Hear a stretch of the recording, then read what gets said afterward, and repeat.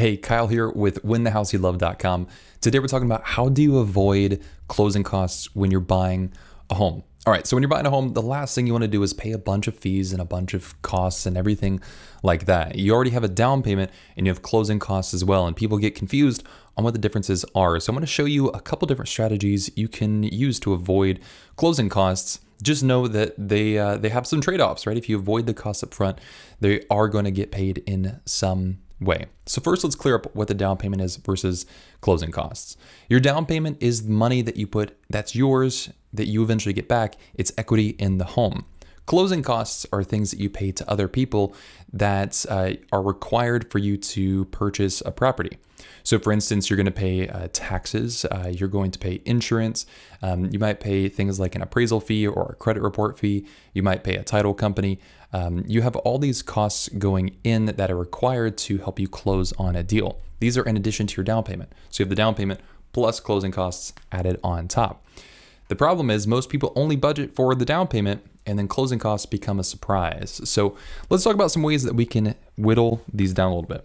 Something to note first is that closing costs need to be paid in some way. They're going to be paid by somebody or in some way. They don't just disappear, right? I can't get the county to waive the taxes that they have on your home. It just doesn't work like that. So they have to be paid in some way. They don't just go away. So one of the most common strategies is to get the seller to pay the closing costs. And what happens in this is you would negotiate with your realtor how much you want the seller to pay in your closing costs.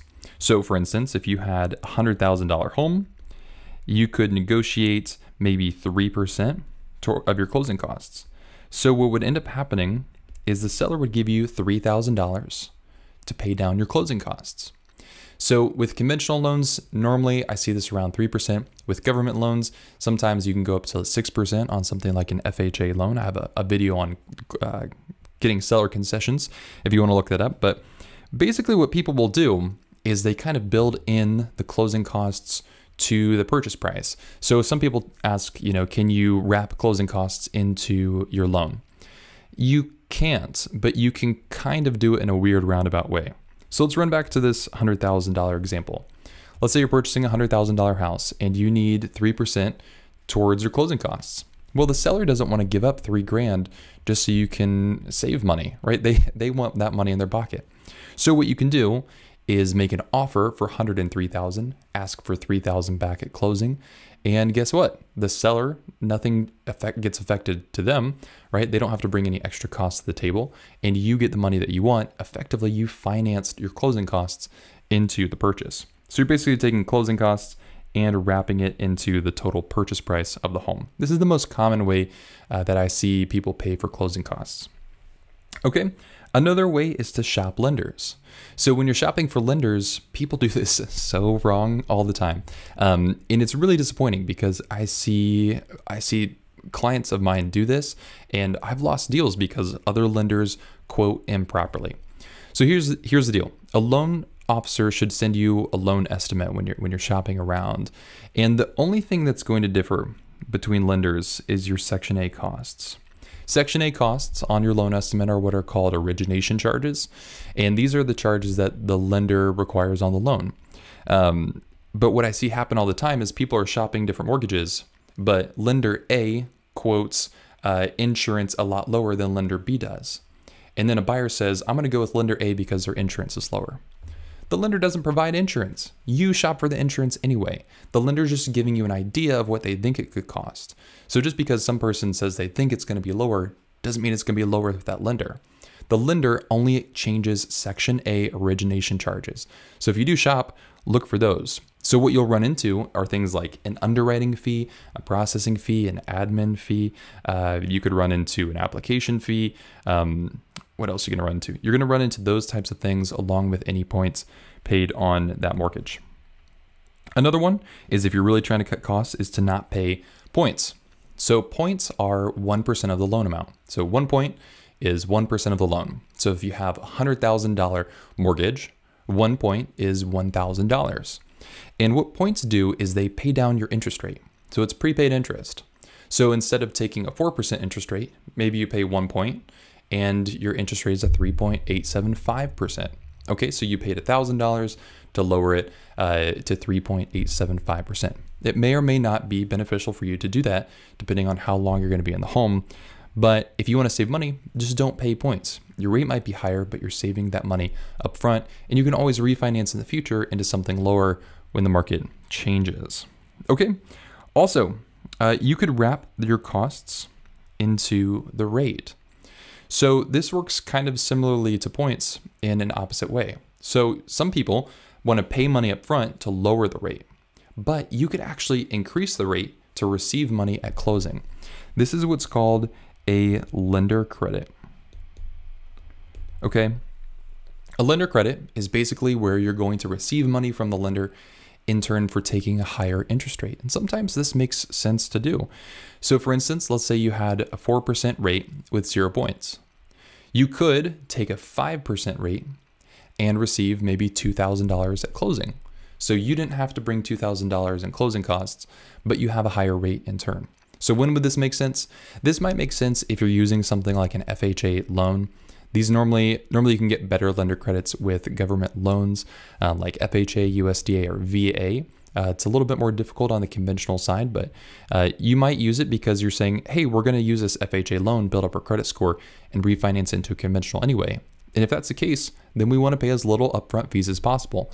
And so what I would suggest in that scenario is, great, go ahead and take a higher rate, don't pay the costs, refinance, and you'll net better on the other side. Okay, you could also waive an escrow account. I have a video on escrows. I'm gonna have it pop up somewhere on the screen here. But escrows are basically your taxes and insurance. They're set aside in a separate account. It's your money that you eventually get back when you sell the property, but that money just kind of sits and collects dust. And an escrow account can sometimes be $1,000, $2,000, $3,000, $4,000, $5,000, depending on what your taxes are like. So this is extra money that you're bringing to the closing table that you don't have to if you waive the escrow account. Now, waiving escrows means that you're going to have to manage paying taxes and insurance on your own. It is not that difficult. Okay, I'm amazed sometimes at the people who feel like this is very difficult. It's not. Just setting aside the money that you need for insurance and the money that you need for taxes is not difficult at all. Normally to waive escrows, you need 20% down.